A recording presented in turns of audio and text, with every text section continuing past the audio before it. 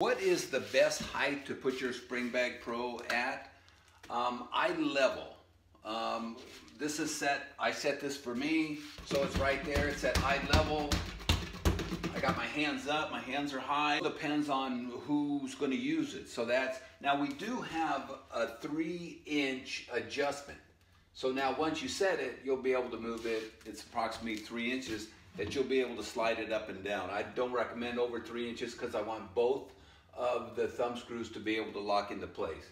So we go relative, we're right around 3 inches. And then once you set it at the level that you want it, boom, you're ready to go. Installing our Springbag Pro is pretty straightforward. First, we're going to find the center of the stud. Then once we find the center of the stud, we'll mark it.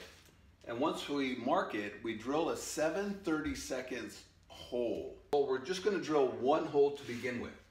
Set this in here and tighten it up. Now we want to make it so it's movable, because now we're going to mark our bottom hole. Now before we mark our bottom hole, we just want to make sure that the bag is straight. Now that we know the bag is straight, then we're just going to mark our one hole. All we're doing is putting in 2 holes. I know there's 4 holes for the flange, but all we're doing is using the 2. As long as we find that center of the stud, then we're fine.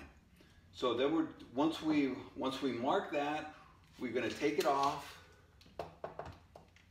We're going to go ahead and drill our second hole. Now once we drilled our second hole, then we're just going to go ahead, put it back on.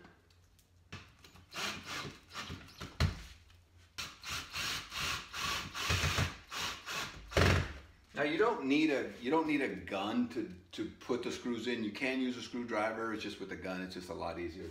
So now we're set. Now it's nice and straight,